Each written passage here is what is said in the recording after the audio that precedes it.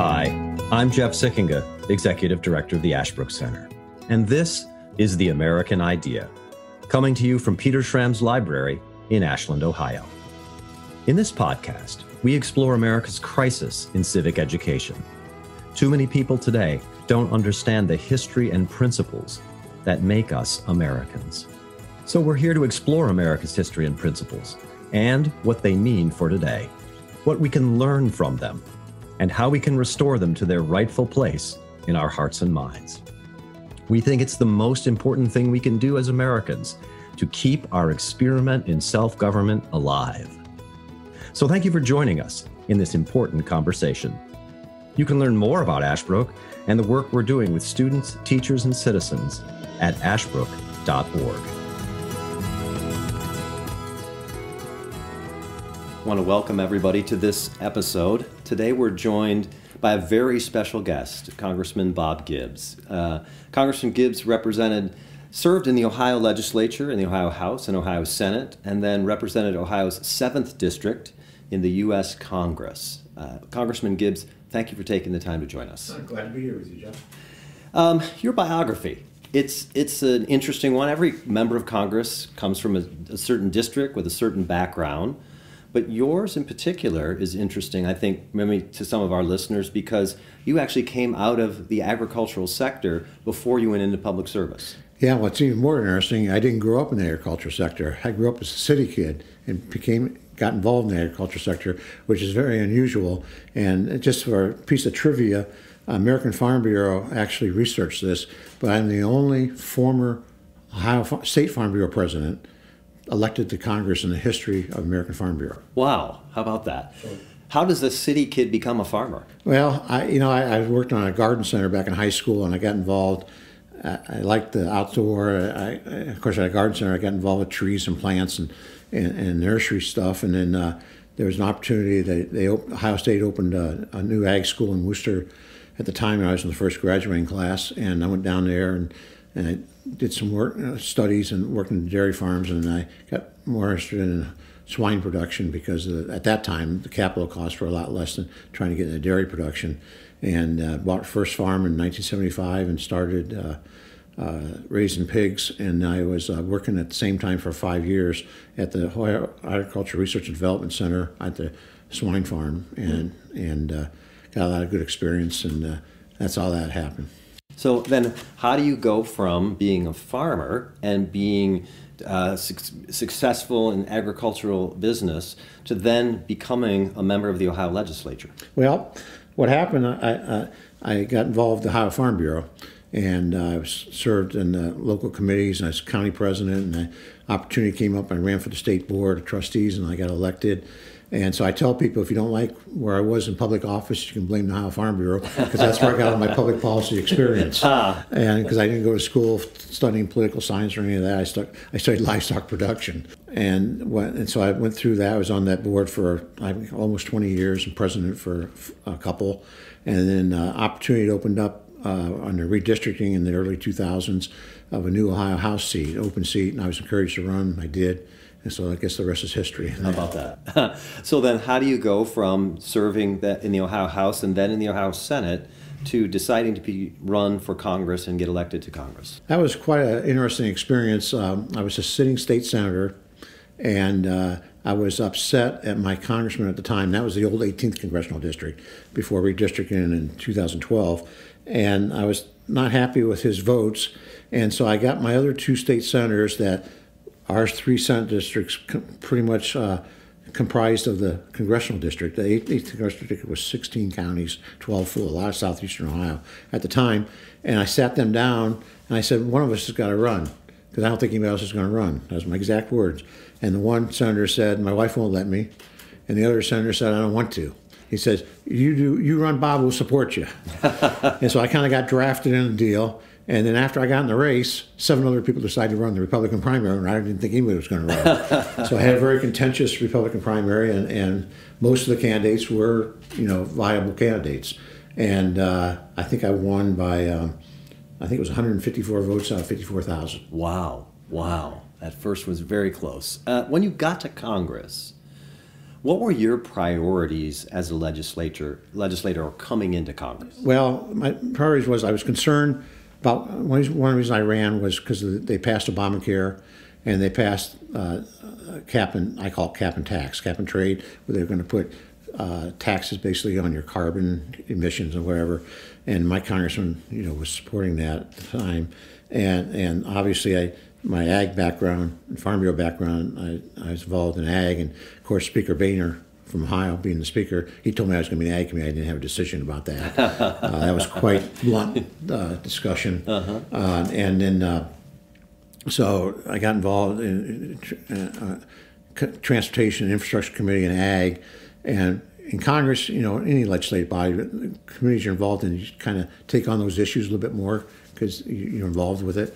So then I got involved in the transportation side on the water stuff, water issues, maritime transportation, EPA stuff. And my first 6 years in Congress, I was privileged to be chairman of a subcommittee. It was called the Water Resource and Environment Subcommittee, and we had jurisdiction over the Army Corps of Engineers, so all those infrastructure projects they do, mostly the water stuff, and then the water side of the EPA, and we also had the Tennessee Valley Authority, St. Lawrence Seaway, and brownfields.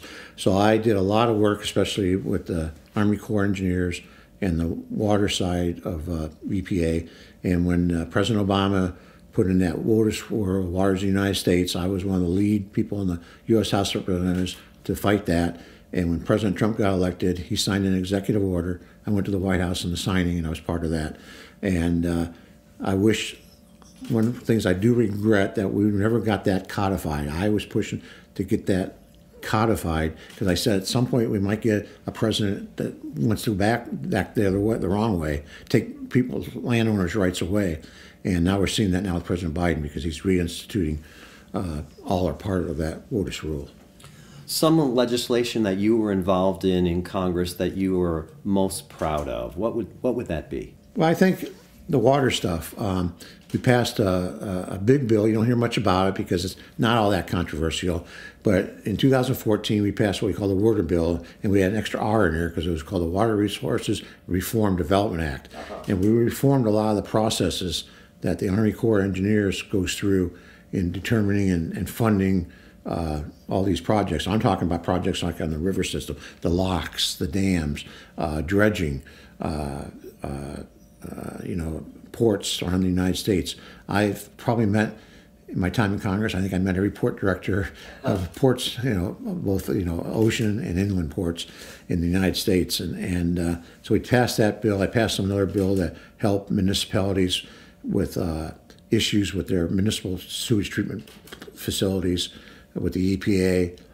One thing I'm also proud of is it wasn't in my district, but it was in the state of Ohio. It was important in my district, the Port of Cleveland.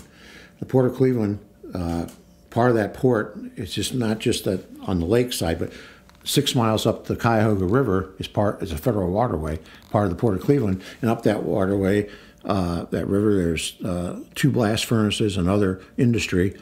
And that river has to be, that 6 mile stretch, that river has to be dredged twice a year, or else they can't get the products in and out. And that is the largest economic driver in northeastern Ohio. Wow. And the Corps said they weren't going to dredge it anymore. And I convened a meeting after some discussion with the Ohio EPA, who was on my time, was on my side, and the Army Corps of Engineers, the top general, and the port director, Will Freeman of Cleveland Port. And we had a very long 2-hour contentious meeting, but fruitful meeting. And I'm proud to say that river has been dredged twice a year, every year when I was in Congress. Yeah. And I don't think it would have happened if I wasn't in the position to be able to make that change. One of the other things that you're also known for in your time in Congress was a really deep concern with overregulation by government of municipalities and also of private businesses. Yeah. Talk a little bit about your concern with overregulation. Well, I've always said that in a free market economy, we need some level of regulation, okay? Because you got to keep things fair as possible, okay? You can't give certain entities an advantage over another entity unfairly. So, but we're so far past that, So, it says economic sense, or I like to say common sense too. If it doesn't pass the smell test, you kind of wonder what's going on here. But when you layer on regulations from different agencies on the same different industry sectors, and a lot of those regulations are duplicative. So you got different agencies chasing after different, businesses, different sectors, and it just adds to the cost and adds the ability not to get things done. And we all want to do the right thing. We all want clean water and clean air. Okay, and I think we can get there because that's what most people want. There's very few people that out there doing the wrong thing, but sometimes they need a little help. And I come from a soil and water conservation background. I was a Holmes County supervisor for a few years, and we do a lot of cost sharing and partnerships with the farmers. I was involved with Ohio State University, Ohio EPA, soil and water with the first nutrient trading program in the United States in my local area back when I was a state rep. And so there's things you can do to improve the environment and also grow the economy or the economic sector at the same time. But if you have the heavy hand coming down there on everybody, if somebody's out there doing the wrong thing and really doing obviously bad things, the hammer needs to come down. But we don't need a bunch of bureaucrats out there running around. Sometimes you give bureaucrats a little bit of authority and they think they're a dictator. And I've seen that. And so, I want common sense regulations, but also help everybody do the right thing and then be able to grow the economy and create jobs. And we've done that. And I've always said, too, a stronger economy protects the environment. You go to other countries around the world where they're suffering, their biggest issue is where the next meal is going to come from. Their environment is a disaster. And we have the resources to put in sewage treatment plants, to put in infrastructure to protect our air and water, and it's mainly because we have a strong economy that provides those resources to do that. Before we continue with our conversation, I'd like to take a moment and ask you to learn a little more about the Ashbrook Center and how you can help us continue our work with teachers, students, and citizens. I'm Chad Kiefer, Director of Philanthropy and Strategic Partnerships here at Ashbrook. At its heart, America's story is about the lives of patriots who have given their last full measure of devotion to preserve and protect what it means to be an American. But the tragic truth is that the American story is being rewritten as one of oppression and despair. Back in 1776, the founders took a chance when they created a new government built on principles of liberty. They took a chance on America. Now I'm challenging you to do the same. Your gift to Ashbrook today reaches students, teachers, and citizens across the country, helping them to understand why America is worthy of their devotion. With so many forces eroding our history and taking away from our principles, isn't it time we give America a chance? Your investment is encouraged now more than ever. Please visit us today at ashbrook.org/support. Your time in Congress and now, even as you're out now and looking forward, what are maybe three of the biggest challenges that you think face the United States today? Oh, okay. I think internationally, our foreign policy would be the Chinese Communist government. They're our biggest threat. They got this, I think it's called the Brandon's Roads Initiative. They've been doing this for years now, going around the world, putting a whole bunch of money in ports in countries that don't have any resources and essentially buying those countries up and controlling them. So they want to control, world commerce, in a way. Plus they steal intelligence, our stuff from our country. So I think at the world level, the Chinese government, at the domestic level, is our spending. We can't continue spending trillions of dollars. I think when I came in Congress in 2011, I think the debt was like $10 trillion. Now it's $31 trillion. And we talked about in 2011, I think $10 trillion debt was more debt than all the debt combined from all the presidents previously to President Obama. This is not sustainable. I think Thomas Jefferson said, the thing that destroys us as a country could be our debt. And so I think he's absolutely right. I think our founding fathers, they were geniuses, but then they must have had some divine intervention in it too, because what they did and what they established a country that was founded on an idea that people can govern themselves. Because you think about that, before we were founded as a country, everywhere else was either ruled by royalty or dictators. I don't think there was any system of government where the people actually, govern themselves. In your time in Congress, you chanced to see these threats like the Chinese Communist government, like runaway spending. And maybe it's fair to ask this. What's the most disappointing thing to you about your time in Congress? What do you wish could have been done, should have been done, that wasn't able to get done? Well, let me reverse that a little bit. All right. Okay, in 2017, I was on the Ways and Means Committee, but it was a major piece of legislation that I was involved as much as I could. We did the tax reform and tax cut bill, which actually put us on a strong economy all the way up until just recently. And so I think that was a big deal, even though I was on the committee, but I tried to have input. It was great for farmers, small business, and households. And so, really proud of that at the macro, 50,000 foot level. I guess, disappointment is, I think it has to go back to spending. We couldn't get spending under control. And there's two types of spending. There's discretionary spending and mandatory spending. Mandatory spending is, programs like Medicare, Medicaid, Social Security, which I fully 1,000% support. Discretionary spending is all the rest. Defense is discretionary spending, by the way, which, by the way, is probably the number one priority, or should be. And I think it's in the Constitution of the function of the federal government. And postal roads are second, right? And so that's discretionary spending. That kind of blew me away when I realized that. And so we got to get the spending under control, and you can't do that by cutting discretionary spending unless you completely eliminate it. Because discretionary spending, I forget the percentage now, but it's probably 25%, if that, of total spending. And so the math doesn't work. So the only way you get out of this mess is you got to cut spending where you can, where there's waste, because there's plenty of waste in a $5 trillion budget, or $6 trillion, whatever it is now, and grow the economy. So you take a $21 trillion economy and grow it at 3% and do the math and cut spending, you can grow your way out of this. You can't do it by cutting spending alone. So when somebody says we're going to cut spending and get there, they're either uninformed or they're lying to you. Because it's mathematically impossible unless you eliminate programs like Social Security, which would be a very bad thing to do. First of all, there's a contract with the people that paid in, so it's an economic contract and it's a moral contract.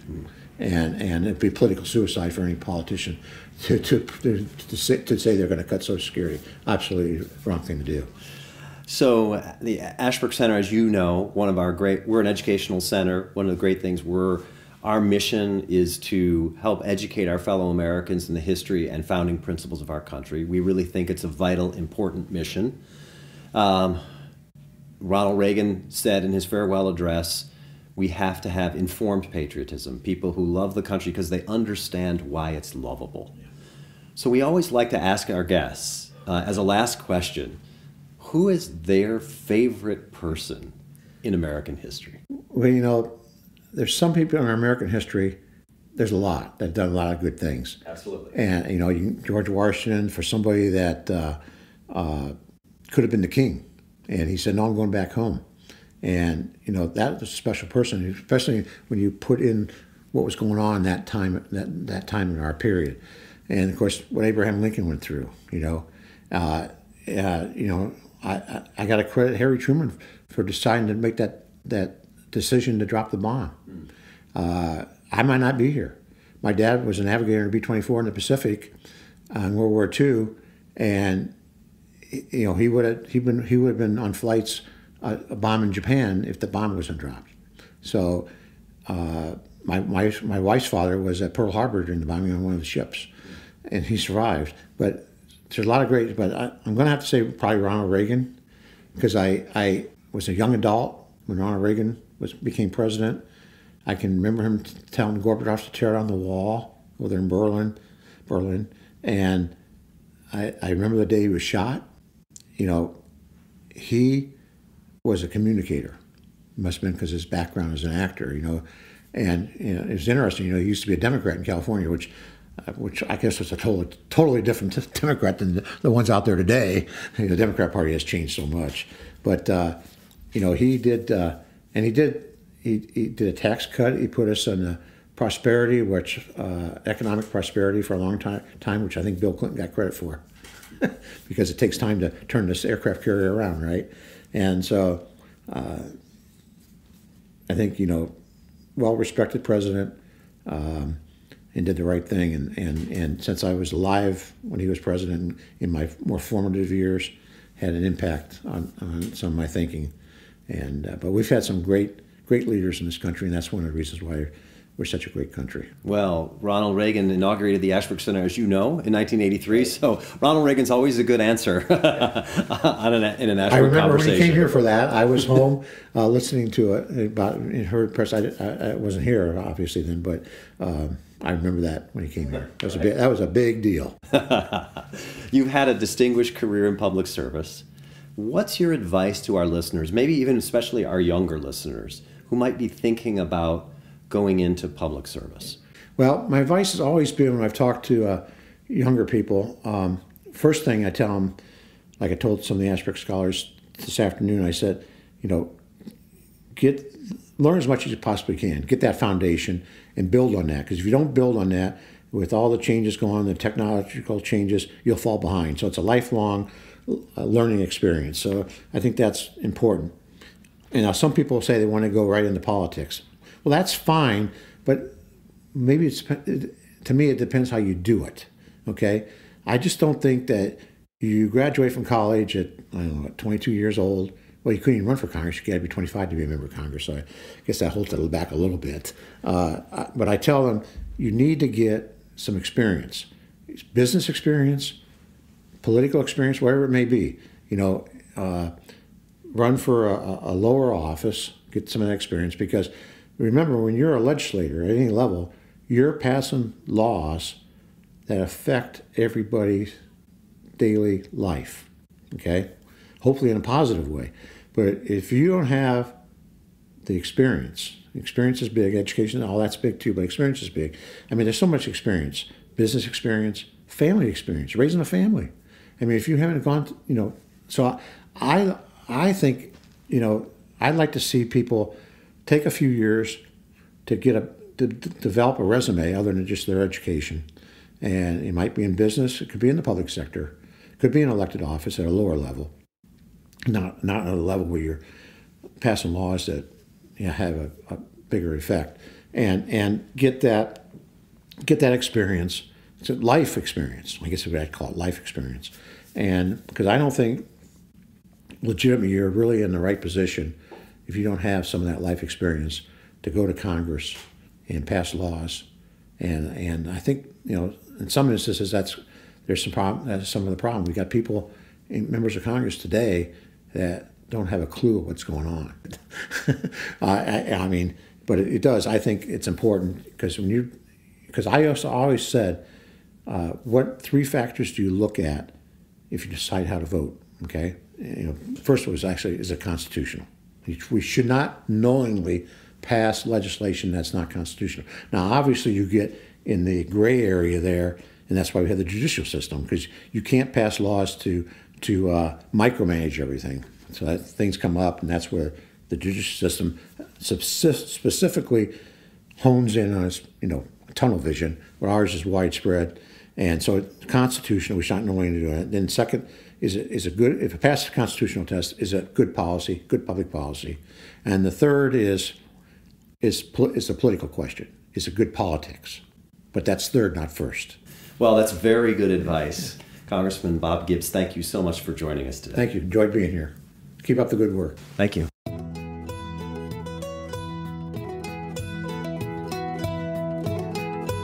Thank you for listening to this episode of The American Idea. If you enjoyed this episode, remember to subscribe at Apple Podcast, Spotify, or wherever you get your podcasts, and leave a 5-star review. If you want to learn more or get involved in Ashbrook's vital work, visit our website, ashbrook.org.